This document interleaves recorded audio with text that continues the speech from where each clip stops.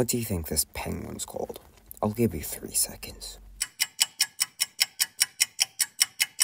You probably guess something like Jeffrey or George, but it's actually called Sir Nils Olav III. He's also a brigadier in the Norwegian army. So you might be wondering, why is this random penguin in the army?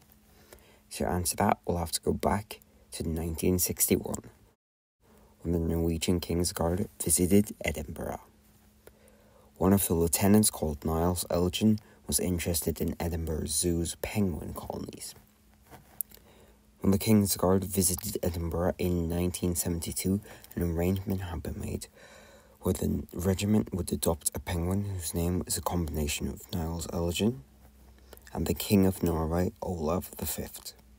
This penguin, called Nils Olav, was initially given the rank of Lance Corporal, but was promoted every time the Royal Guard visited the zoo. Shortly after being promoted to a sergeant in 1987, he would die. He will be replaced by Nils Olav II, who was knighted on behalf of King Olav V in 2008.